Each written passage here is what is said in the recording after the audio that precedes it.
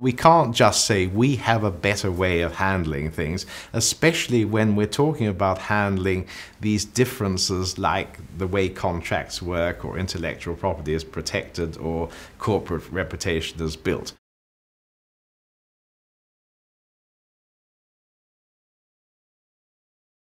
I think we all know that we have to adapt to local conditions when we do things, but seemingly, especially in the early days of globalization, people made amazing mistakes. For example, when Carrefour built its supermarkets in China, it put in French baguette bakeries.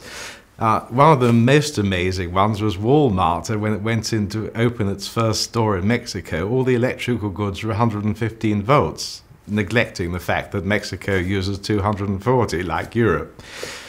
We've moved away from those kind of simple mistakes these days. Most companies who are global have understood how they have to adapt to those kind of obvious things in a foreign market, an emerging market.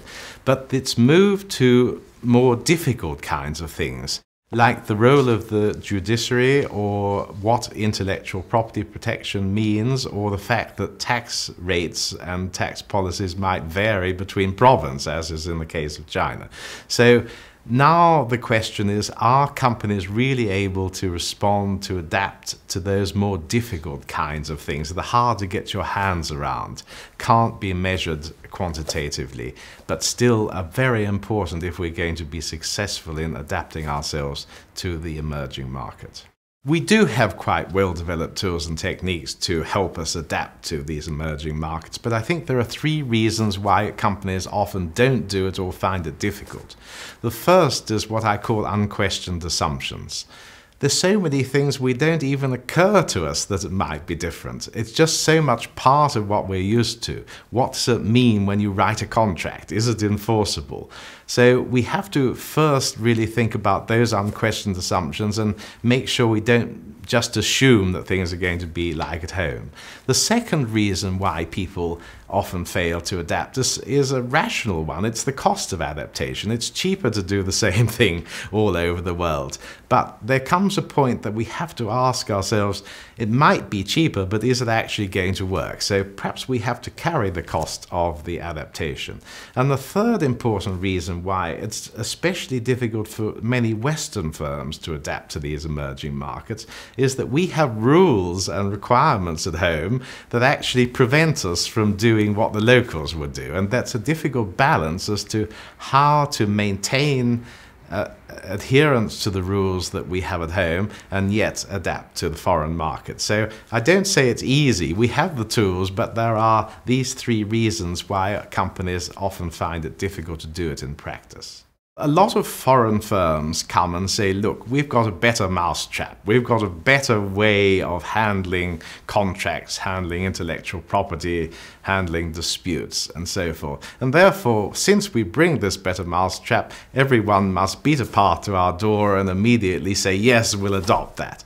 But of course, you have to take into account the context of these emerging markets and the fact that that better mousetrap might not be better in that context. Let me give you the example. Corporate reputation in China. A lot of companies are very concerned with corporate reputation, both multinationals in China and increasingly Chinese companies.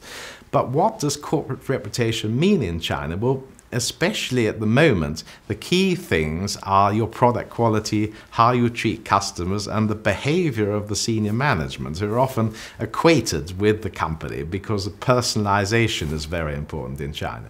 So we come along and say we've got a governance system, a whistleblowing policy, a non-discrimination set of papers and procedures. And they say, that doesn't look like a better mousetrap to us in our context because we're interested in product quality, how you treat customers, and the behavior of our senior management as the things which really affect corporate reputations.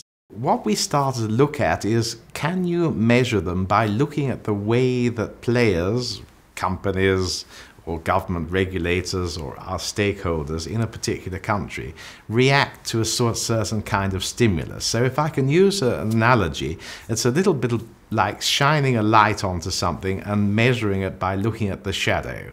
And that's what we were trying to do, to say we can't measure differences in institutional context directly, but we can see the impact they have on the way parties in this environment react to a particular stimulus. And the stimulus we looked at in the paper was the introduction of the Basel II banking requirements. So this was a new set of regulations that came out of the international community, and by looking at how different emerging markets reacted differently to the implementation of those new regulations, we could actually measure differences in the institutional context.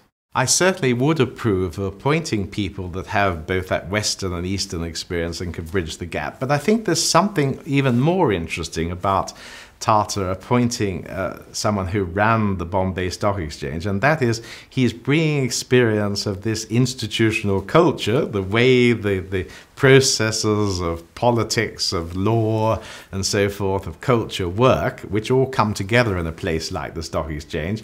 And he's bringing those things, the problem of emerging markets. And I think that's a good example of the move from adapting to simple things that we know how to measure, like purchasing power or age of the consumers, to these more complicated things we have to adjust to, like politics, culture, and the way laws or taxation works in a particular environment. We could look at different kinds of changes that happened. Maybe the rise of intellectual property protection pressures in a place like China or India, see how the institutions and players responded to that, and again check our shadow out there as a mechanism to measure or find a proxy to see how to adapt to these things that are very difficult to pin down if you try to do it directly. So that's the next step in our research, to try and see how generalizable are the kind of results that we found, and is the methodology of this light and shadow usable for different kinds of institutional differences and different kinds of adaptation problems across different emerging markets.